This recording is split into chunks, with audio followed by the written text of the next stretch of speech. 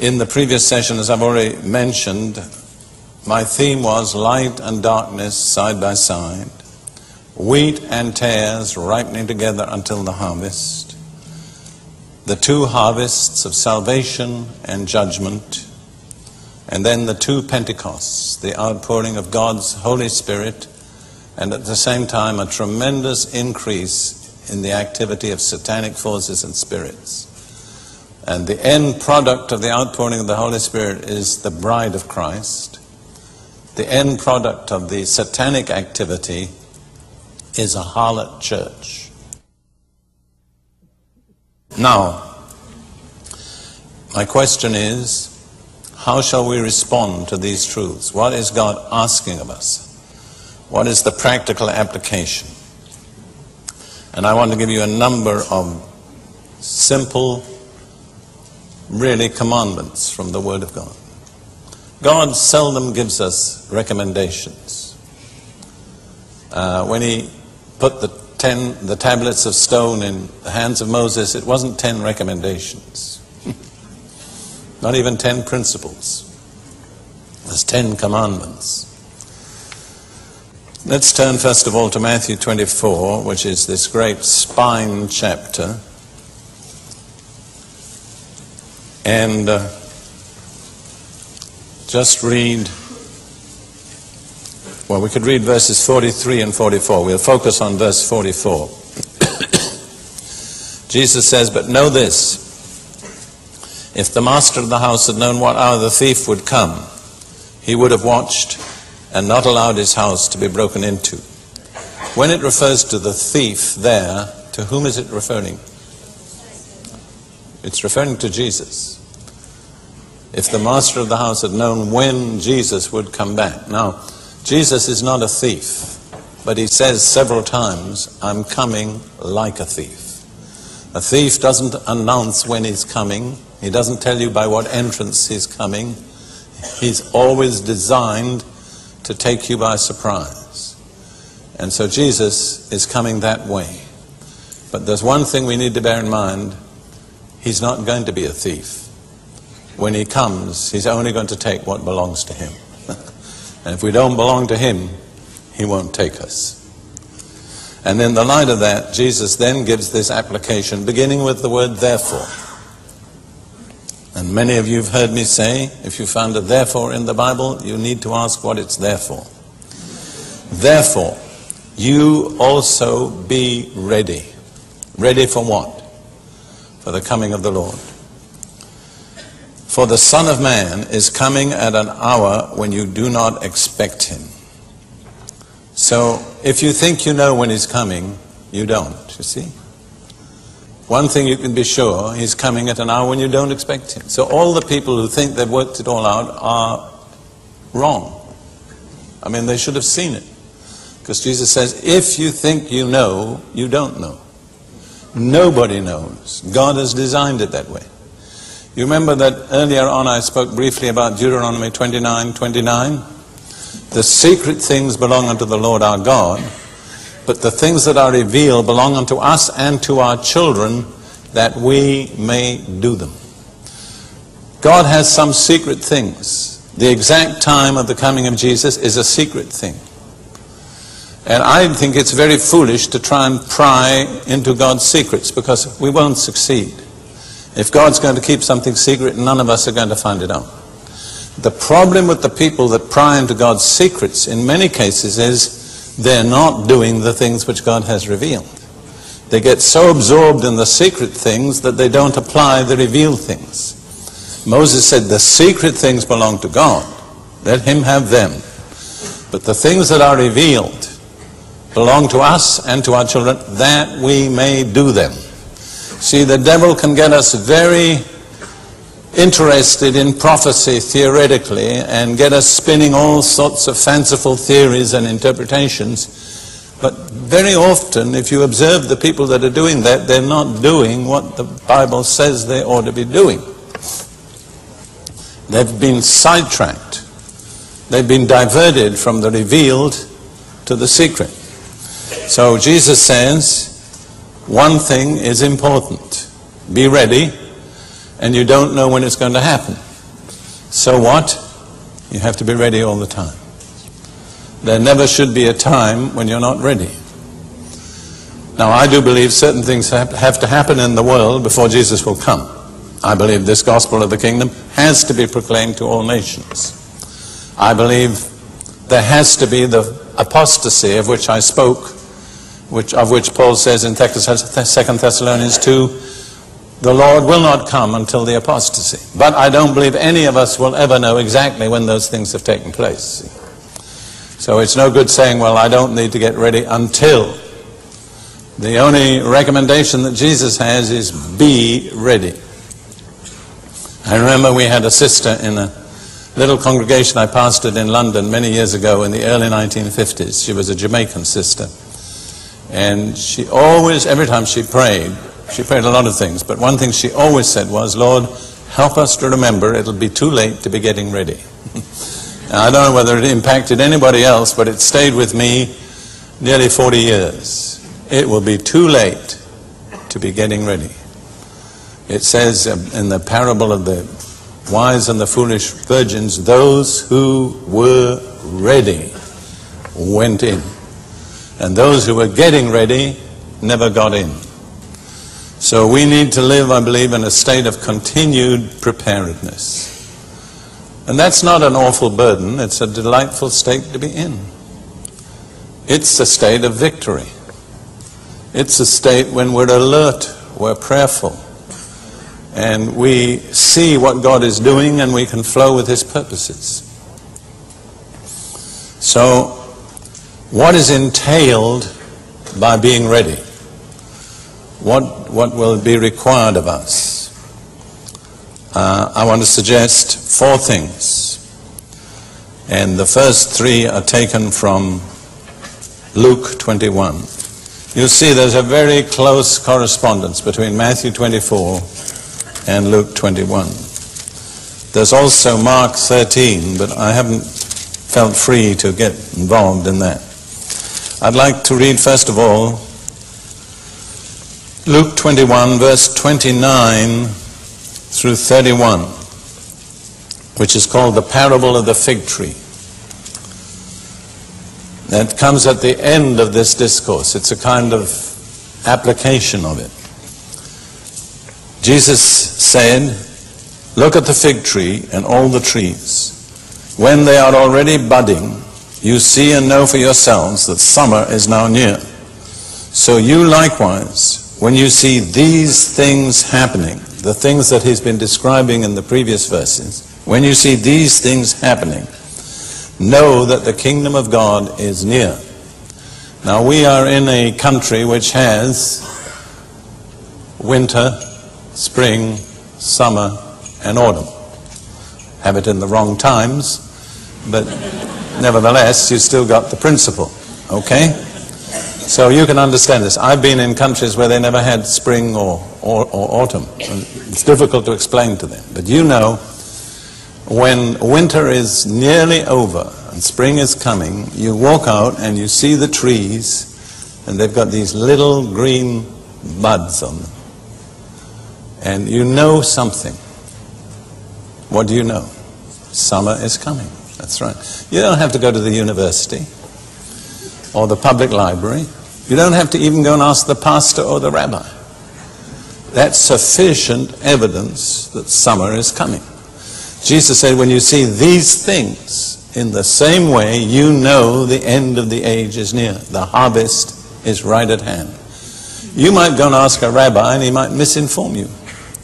You might ask some pastors and they wouldn't give you the right answer. But if you use your own eyes and your common sense and look at the scriptures and then look at what's happening in the earth, Jesus says you'll know for sure on that basis that summer is near. Now some people interpret the fig tree as Israel, which I think has got a lot to be said for it. I don't think you could prove it out of scripture. So Jesus says, when you see the fig tree putting on its leaves, that's an indication that summer is near. Now, if you take this to apply to Israel, let me point out to you, it doesn't speak about fruit. It doesn't say when the fig tree brings fruit. It says when the fig tree puts on its leaves. Now one thing that's convenient about that is, if you apply it to Israel, it has a specific date. There was a specific date on which Israel put on leaves. And it was the 14th of May, 1948. Israel became a nation. Now, if you accept that, and I mean, we don't have to insist on it, but if you accept that, then if Israel is the fig tree, what are all the other trees? All the other nations. You see, I think one of the most distinctive features of the last, or let's say the second half of this century, is the upsurge of nationalism all over the earth. And what is that? It's all the trees putting on their leaves. I explained this to my students in East Africa in about 1960. I discovered if I could really show them that the Bible applied to their situation, they would listen to it. And when I was there were three countries, Tanganyika it was called, Uganda, Kenya. They were still British East Africa. But they were all eagerly looking forward to what they called in Swahili, uhuru, which means independence. And I said to them, you see what's happening? Your trees are putting on the leaves. The attitude was, we don't want to be a colonial nation. We've got our own customs, our own traditions, our own language, and we want to be ourselves. We don't want anybody else telling us how to live. And so the British left, and they became three independent nations. Now, in Africa alone, since World War II, at least 50 new nations have emerged. Some of them we don't even know the names of, most of us. What is that? It's the trees putting on their leaves all across the earth. Then you go to Asia, and you go to South America, and you go to the islands of the Pacific, and everywhere there's the same intense pressure. We want to be a nation of our own. I would say nationalism in that sense is one of the strongest forces at work in our world today. And it seems even in the dictatorships under communism that it's proving too strong for them.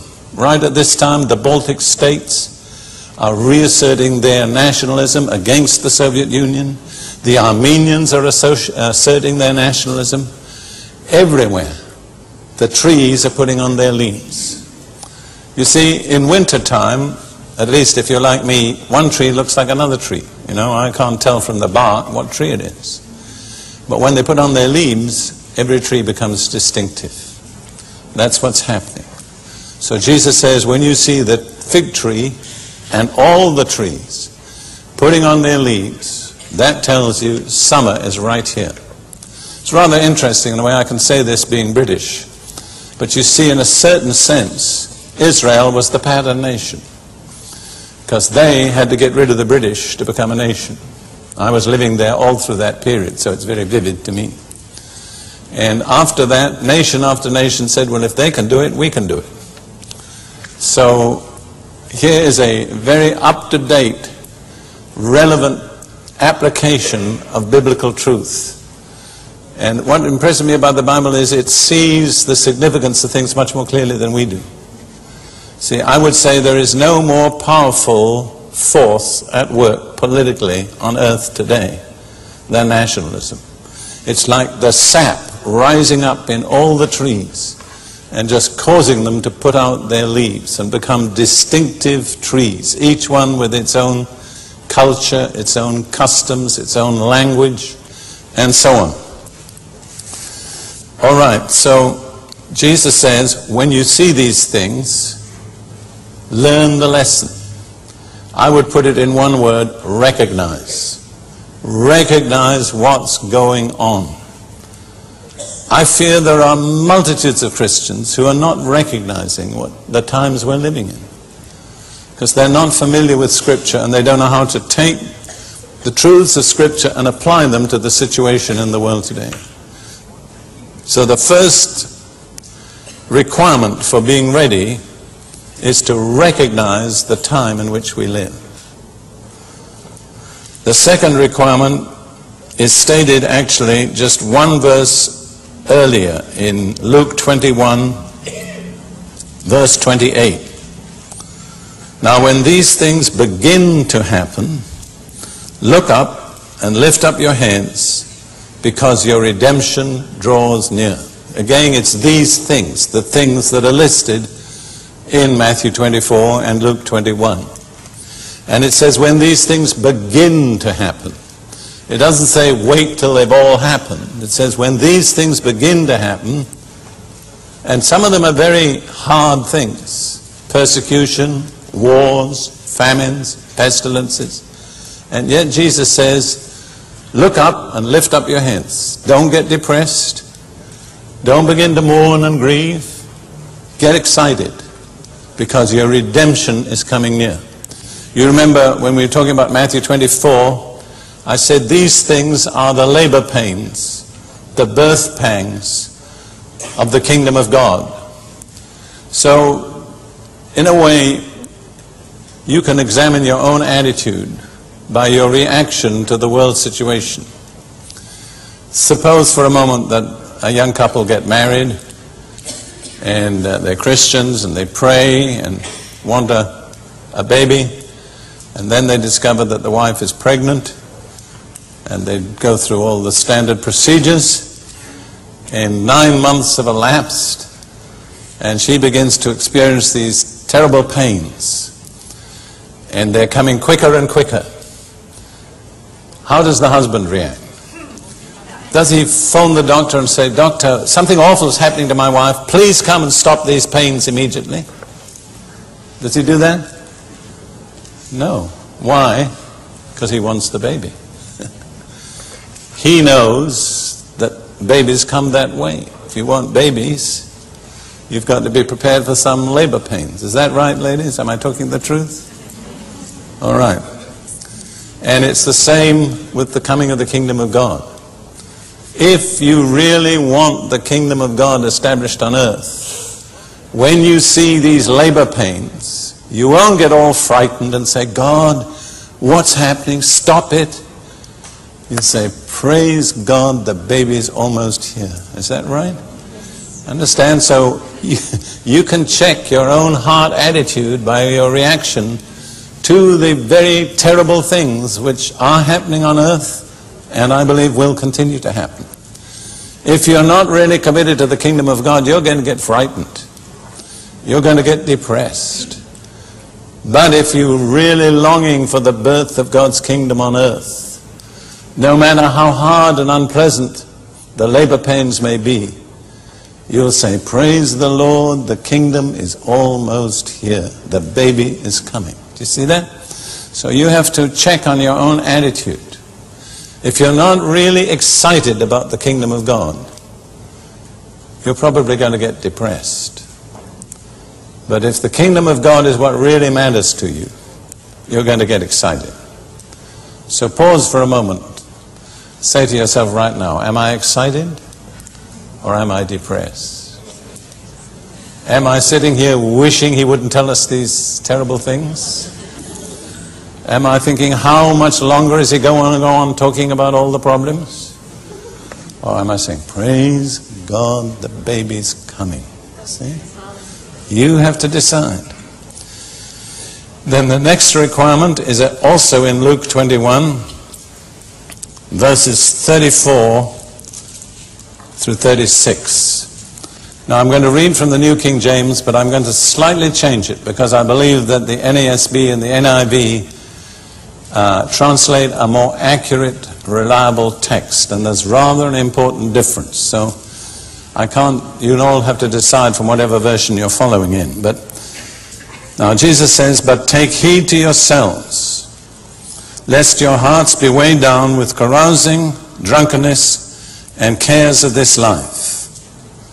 So this is the next warning. At this stage, we better check on ourselves. Are we too much immersed in the things of time? Are we too much occupied with the world and its pleasures and its problems? You remember the same phrase in the parable of the sower, the cares of this life choked the seed and made it unfruitful. I remember most of the translations say the worries of this life. I remember Corrie ten Boom, while she was still with us, saying she realized with a shock one day that worry was such a sin that it could keep her from being ready for the Lord. So we need to be really sure we're not burdened down with worries that come from the things of time. We have, in a certain sense, to be detached from the things of time. Remember, some of you remember that earlier when I spoke about what the cross is intended to do in our life from Galatians. In Galatians 1, verse 4, it says, through the cross we've been delivered from this present evil age. So if we've accepted that deliverance, then the things of this present evil age aren't going to get us down. We're not going to be worrying about them. We'll not be worrying about our job, our income, our car. We'll be, in a certain sense, involved, but in another sense, detached. So Jesus says, take heed to yourselves, lest your hearts be weighed down with carousing, drunkenness, and worries of this life, and that day come on you unexpectedly as a snare. That's where I've changed the translation. Then he goes on to say, for it will come on all those who dwell on the face of the whole earth. So you've got to determine where you're dwelling. If you are at home in this earth, it's going to come on you. It will come on all those who dwell on the earth. But if you've been delivered from this present evil age, and if you've been able to say, as Paul said, God forbid that I should glory save in the cross of the Lord Jesus Christ, by which the world is crucified to me and I to the world, then it won't come on you as a snare. The people of this world cannot escape. It will come on all those whose home is on the earth. But the people of God can escape, provided they watch and pray. You see? The people of this world have no option. It is coming on them. But the people of God, if we'll meet the conditions, it should not come on us as a snare. I'd say to every one of you who's here right now, from now on, in the light of what I've been telling you, it should not come on you as a snare. It should not take you by surprise. You have sufficient information to know basically what to expect. And then Jesus tells us how to be sure we'll escape. The next verse is extremely important. Verse 36. Watch therefore. Now that's Old English. Stay awake. I think the modern translations probably say be alert. Don't get lulled into indifference or carelessness. Watch therefore and pray always. How long? How often? Always. I don't think that means you've got to pray 24 hours a day, but it means you never come to the end of praying. Do you see what I'm saying? It says pray without ceasing in 1 Thessalonians 5. That means to say that there's never a time when you said, I'm finished praying for today. I'm not going to do any more praying. I'll have my prayer time tomorrow. I don't think we can afford to be like that, you see. We never know when the Holy Spirit will suddenly thrust in the gear stick and say, pray now. You need to pray. Most of you have heard of Smith Wigglesworth, who incidentally impacted this nation in 1925 when he was here. But his principle was this: he never prayed more than half an hour, but he never went more than half an hour without praying. Now, I don't mean to say we've all got to follow the same thing, but that's an example of never coming to the end of praying. I thank God that in His grace and mercy He gave me two wonderful wives. Not at the same time, of course. My first wife is with the Lord, my second wife is here this evening. But I have had in each of them a praying wife. Both of them were women who never really stopped praying. My first wife, you know, had a children's home, Lydia, and I mean, she was busy washing diapers, sterilizing bottles, doing all sorts of things. But she would pray while she was stirring the soup. Or she'd get down and pray, and one of the little girls would jump on her back and play horses while she was praying, see? She just didn't know how to stop praying. And Ruth, in slightly different sense, is just the same. She is a person who's always praying. And now, we don't have to be like one another. Each of us is an individual. But we have to be continually ready to pray. I have a kind of principle now. I never, God helping me, I never take a journey without praying. If I'm going to get in a car to go a drive of 5 minutes, I commit that journey to the Lord. I say, Lord, I'm trusting you for your guidance and your protection. Not only do Ruth and I pray over meals and say grace, but we pray for revival at every meal. A revival in the United States and Great Britain. At least 3 times a day normally we pray that prayer. We've prayed it for nearly 10 years. There are many other ways in which we can be in an atmosphere of prayer and an atmosphere of worship. You see that scripture that Ruth and I quoted? Worship the Lord your God, and His blessing will be on your food and water. So basically, when we eat, we say our grace, we pray for revival, and then we take a minute or two just to worship the Lord. Because we want His blessing on our food and our water. So Jesus said, stay alert and be praying always, that you may be counted worthy to escape all these things that will come to pass and to stand before the Son of Man. There's another translation which says that you may have the strength to escape all these things. If Jesus said that we have to be praying in order to escape, my conclusion is if we're not praying, we will not escape. It's an indispensable condition for escaping.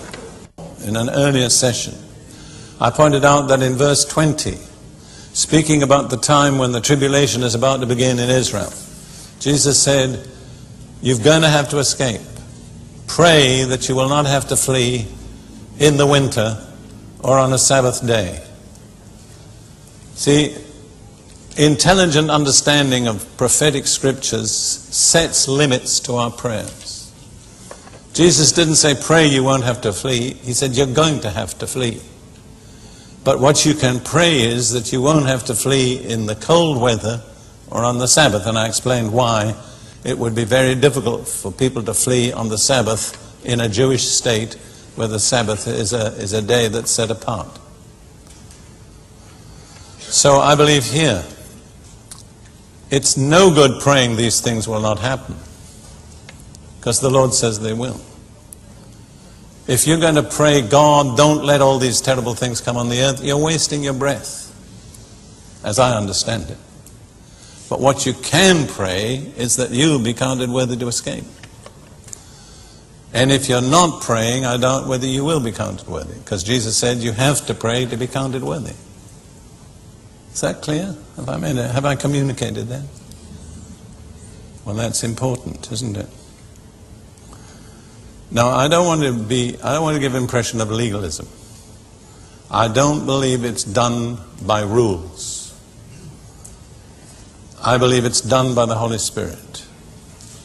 Now, we'll turn to Revelation 19, which we looked at before very briefly. It's a picture of the bride. And I want to point out one feature of that picture. Revelation 19, verses 7 and 8. This is the triumphant shout of all the inhabitants of heaven. They're rejoicing over the marriage of the Lamb, the Lord Jesus, and the fact that His wife, the bride, the church, has made herself ready. And let me point out again, she's not making herself ready at this time. She has made herself ready. This is what it says. Let us be glad and rejoice and give Him glory. For the marriage of the Lamb has come, and His wife has made herself ready. And then it explains how she has made herself ready. And to her it was granted to be arrayed in fine linen, clean and bright. And this is interpreted, for the fine linen is the righteous acts of the saints. So to qualify to be there, the bride has to have the right garment, which is made of linen, which is always a type of righteousness in the Bible. And it's very pure and it's shining. And then John reveals the fine linen is the righteous acts of the saints.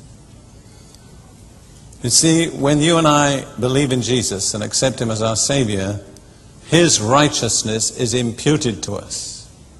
And we are reckoned righteous with His righteousness. That's wonderful, but it's not the end. Because we have to move from imputed righteousness to outworked righteousness.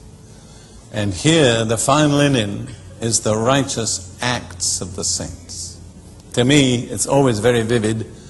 I think of every righteous act we perform as one thread in that linen garment. And then I ask myself, am I going to have enough to be decently covered? It sounds comical, but it's very real to me. Will the bride have enough for a beautiful wedding garment? And basically, women don't like to be stingy with their bridal garments, do they? I mean, if there's one time a woman likes to splurge, that's it. So, in order to be ready, we have to have fulfilled our righteous acts. Now, I believe God has righteous acts individually appointed for every one of us. God has specific tasks for each of us to perform. But I believe also there are certain responsibilities which are ours collectively, for which we are all jointly answerable. And to me personally, the most important righteous act for which the church is collectively responsible is Matthew 24:14. Are you beginning to remember what that verse says? This gospel of the kingdom shall be proclaimed in all the world as a witness to all the nations, and then the end shall come. I believe it's the responsibility of the church collectively to proclaim the gospel of the kingdom in all the world. I don't believe any Christian who's committed to the Lord is exempted from that responsibility. It doesn't mean we all have to be preachers, or we all have to be missionaries, or we all have to be ministers. But I believe every one of us in some way is accountable to God for what we do in that connection. Because this, as I said, is the sign. It's the one sure indication that the coming of the Lord is at hand. When this gospel of the kingdom has been preached in all the world as a witness to all the nations, then the end shall come. Now, because Jesus said it will be proclaimed, I believe it will be proclaimed. I don't believe He was ever wrong. So it's not really so much ours to decide whether it will be proclaimed. What we have to decide is, how will I be involved in its being proclaimed? And according to my understanding, there's not one Christian anywhere that can be totally exempted from the responsibility. To think just about one thing, finance. It costs a lot financially. Let's be realistic. I have a radio program that is doing this in many areas of the earth. In communist China, in 4 languages. In the Soviet Union, in Russian. In South and Central America, in Spanish. And our present new tremendous task is to present it to the whole Arabic-speaking Muslim world in the Middle East and North Africa, which is by far the largest unreached major section of the human race. Of the 40 most unreached nations, 51% are Muslim nations. Now, I'm telling you this, I'm not going to make an appeal for money, but let me say that to be on the station that will really reach the Middle East 15 minutes costs 500 American dollars. That's approximately $2,500 a month. I'm not asking for anybody's money, but I'm just pointing out money is important. Is that right? What we do with our money is important. According to people who've researched this, the church in the United States at the present time spends 99% of its income on itself. And 1% goes to reaching the unreached. That's a scandal. That cannot be a church that will be ready for the Lord when He comes. That cannot be a bride that has her garments in order. Am I talking about something that's real?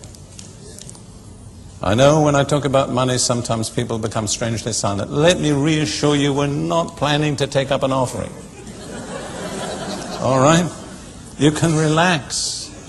But I'm just asking, are you really committed to the task? Somebody says in America, put your money where your mouth is.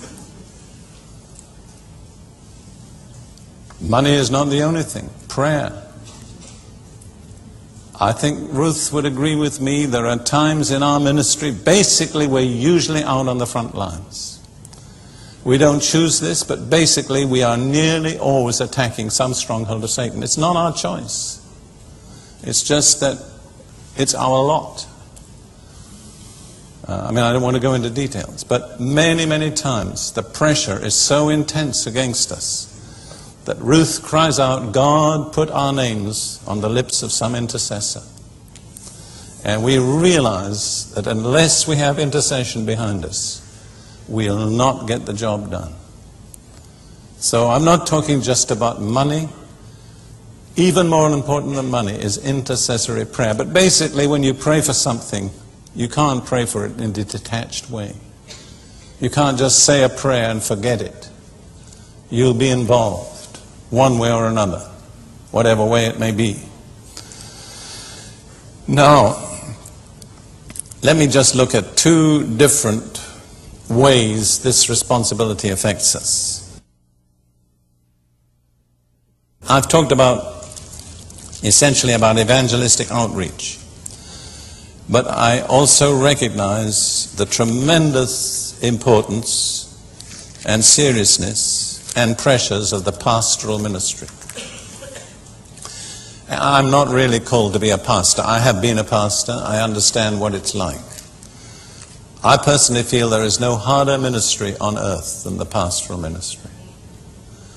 And again, Jesus speaks, I believe, about this in Matthew 24. Immediately after he says, in verse 44, be ready, he gives this little parable. And I understand this is a picture of the pastoral ministry, the ministry that feeds and shepherds and cares for God's people. And often it's not a very dramatic ministry. Often it involves a lot of hard slogging and not very much appreciation. But this is what Jesus says, who then is a faithful and wise servant, whom his master made ruler over his household to give them food in due season? That, I understand, is really the pastoral ministry. Blessed is that servant whom his master, when he comes, will find so doing. Assuredly, I say to you, that he will make him ruler over all his goods. Brothers and sisters, if you are in any way involved in the pastoral ministry, remember, if you're faithful, you're going to get a position of tremendous responsibility in eternity. If you wisely and faithfully administer what's committed to you now, God is going to make you ruler over all his possessions. But there's another side to it. But if that evil servant says in his heart, my master is delaying his coming. You see, if you study all the people in these passages that are not ready, don't fulfill the conditions, you find every one of them says something about delay.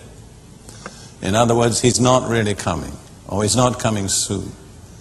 And everyone who speaks about delay has a wrong attitude and is not prepared when it comes. He says, my master is delaying his coming and begins to beat his fellow servants and to eat and drink with the drunkards.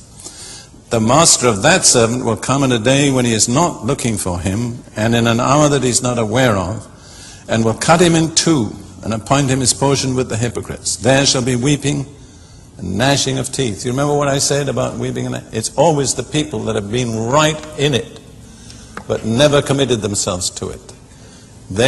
I can't really picture this exactly, but it's like so close all this time, and yet I missed it. I can't bear to think of it.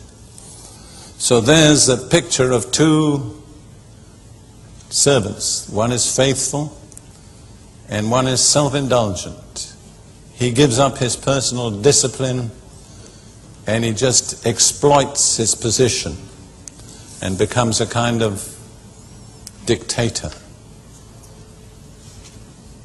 Each of us has got to determine what we're going to be. And then we come to my final thought. We've already mentioned Matthew 24:14. Let's look at that again for just a moment, because I want to point out to you the preceding verses, which begin really at Matthew 24 verse 9.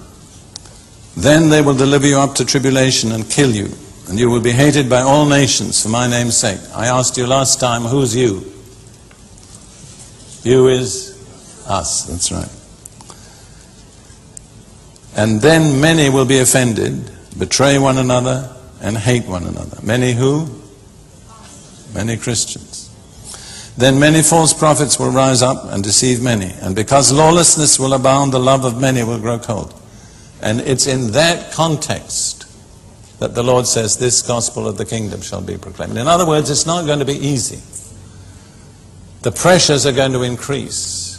But in face of the increasing pressures, those who are committed to the Lord will move out and get the job done. See? So don't sit back and say, if I wait another 10 years, it'll be easier. It won't. It'll be harder. It is not getting any easier. I can assure you that from personal experience. Some people talk about the problems of young Christians. Somebody should talk about the problem of old Christians.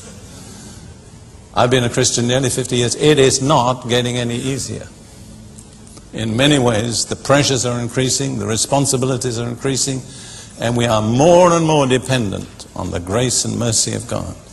Now I want to give you one closing picture from Revelation chapter 6. He's a bold man who undertakes to interpret Revelation chapter 6. It's the vision of the horseman, etc. Now I want to say I'm giving you my subjective understanding. And really it doesn't matter altogether whether I'm right in my interpretation. I believe I'm right in my application. But this is so vivid to me. If I can only make it as vivid to you as it is to me. You probably remember there were 4 successive horsemen that moved out, as I understand it, across the stage of human history. The first one was a white horse. And it says, the one who sat on him had a bow, and a crown was given to him, and he went out conquering and to conquer. Now the crown was the laurel wreath that we're talking about. It was the mark of the victor. And a white horse was what the Roman emperors rode on when they rode in triumph. So it's a picture of victory and triumph. Now we'll put that in our pending file for a moment, and we'll move on to the next 3 horses. The next horse was fiery red, and it was granted to the one who sat on it to take peace from the earth, and that people should kill one another, and there was given to him a great sword. This speaks to me very clearly of war on a very large scale, and I'm inclined to think included in it is civil war. I won't go into my reasons because it takes a little while, but I'm inclined to think that toward the end of this age, most nations will be convulsed by civil war. And there are forces at work in many nations that could cause that to erupt. There are dissatisfied minorities There are people who feel they're not getting what they're entitled to. It's true in the United States. I don't want to go on because it's very sensitive. But I'm inclined to think it's going to erupt in bloodshed on a large scale. That's the fiery red horse.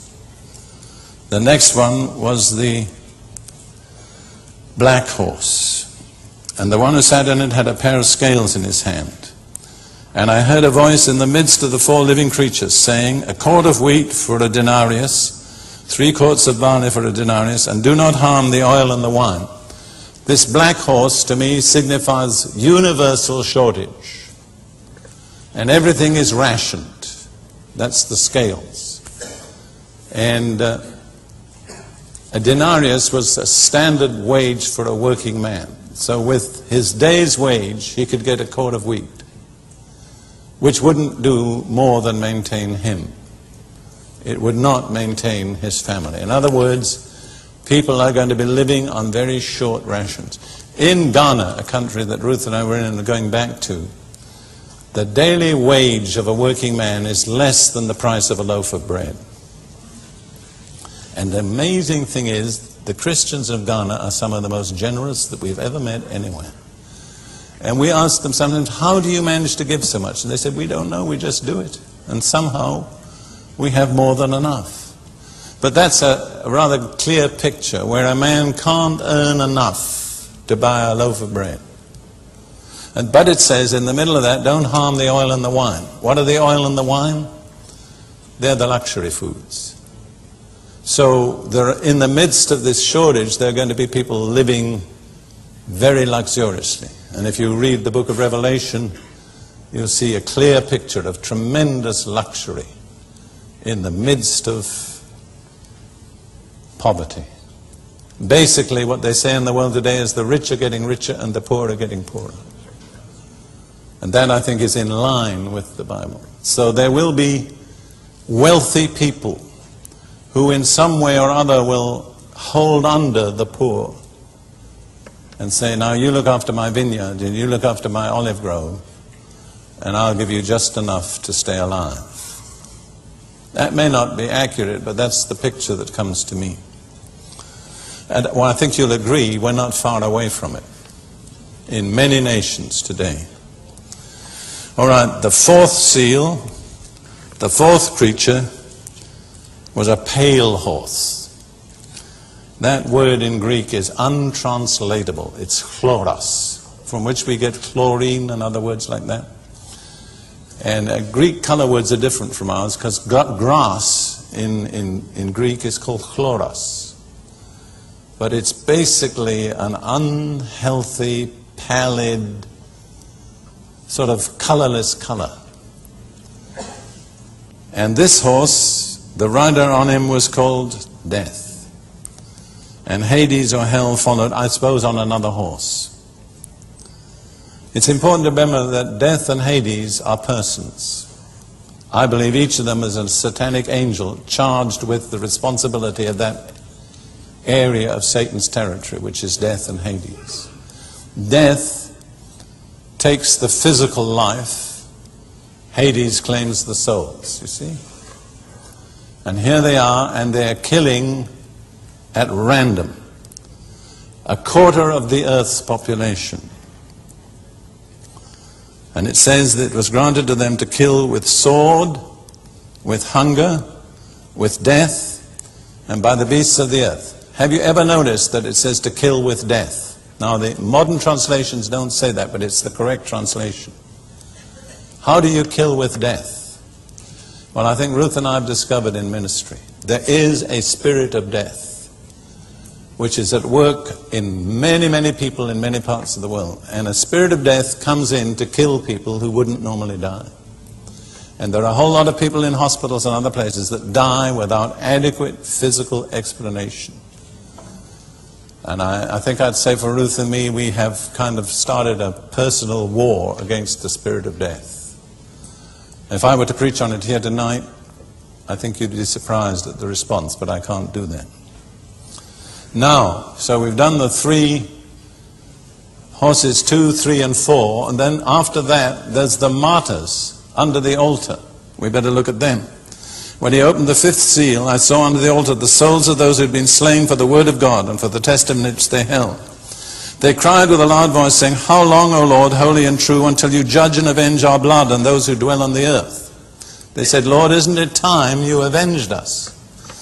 And the answer was that they were to wait until their brethren, who should be killed as they were completed. In other words, apparently at this period there are going to be multitudes of Christians killed for their faith. I believe that's part of the Great Tribulation. Because in Revelation it says those who came out of the Great Tribulation had washed their robes and made them white in the blood of the Lamb. Okay, now that's the background. The next thing that follows is the close of the age.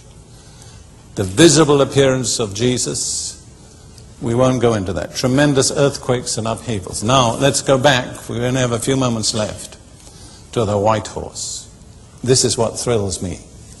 Now, this is the way I see it. The white horse is the gospel riding on victoriously, conquering and to conquer. There's another picture in Psalm 45 of Jesus as the Messiah, which I believe is the commentary on this white horse. Psalm 45, verses 2 through 5. This is addressed to the Messiah. You are fairer than the sons of men. Grace is poured upon your lips. Therefore God has blessed you forever. Gird your sword upon your thigh, O mighty one, with your glory and your majesty. And in your majesty ride prosperously because of truth, humility, and righteousness. This is not the ordinary military conqueror. His conquest is based on truth, humility, and righteousness. And then it goes on to picture his conquests. That, I believe, is the gospel riding on the white horse, going out to all nations. And you see, the essence of what I want to say, this is the crucial thing. The white horse has got to stay ahead of the red horse, the black horse, and the pale horse. They're all going to ride out. But we've got to get to people before the others destroy them. See, if I'm right, this creates such a sense of urgency. This is the urgency that I feel in my heart. I feel I just have to get out with the message of the gospel before these awful other horses swamp humanity. And they're already riding out. They've already started. And I have this continuing pressure. Got to stay ahead of that red horse, that black horse, that pale horse. Because we only have just a fraction of time. And I want to suggest to you one thing. The devil doesn't mind if you decide to commit yourself to the gospel, provided you don't do it soon enough. All right? And he'll use any tactic he can to delay you. He won't say no, he'll say later. This is my burning concern. I see multitudes of Christians who are waiting to commit themselves, and I believe they're going to wait too late. There's very little time left, as I understand it. Everything in the earth today is moving rapidly, more and more and more rapidly. And I want to tell you, God is not behind the world. God also is moving with tremendous rapidity. Would you be committed to the white horse?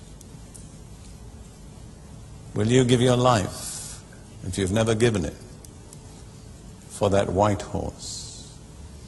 The nations are waiting for that horse. May God help you and me to meet the challenge, understand the time in which we live.